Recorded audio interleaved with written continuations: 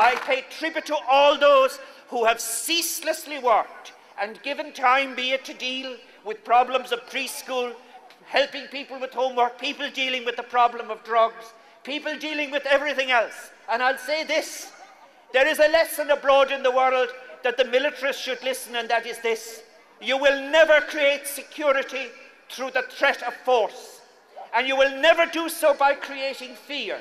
So what we have to do is to eliminate the basis of fear from the tiniest child experience before school.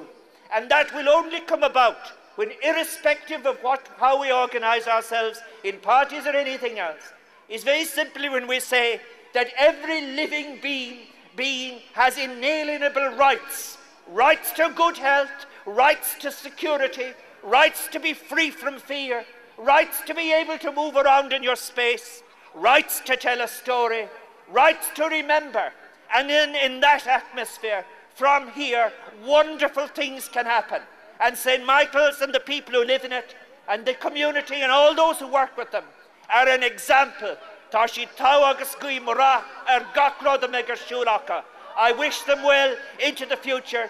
May you have health and joy, and may you get 1,000 times benefit from all of the things you share with each other. And I'm pleased to have been here on this video which celebrates humanity, life and memory, and the right of every story to be told, every image to be remembered, and for us to be human together. Thank you very much. Thank you very much, Michael.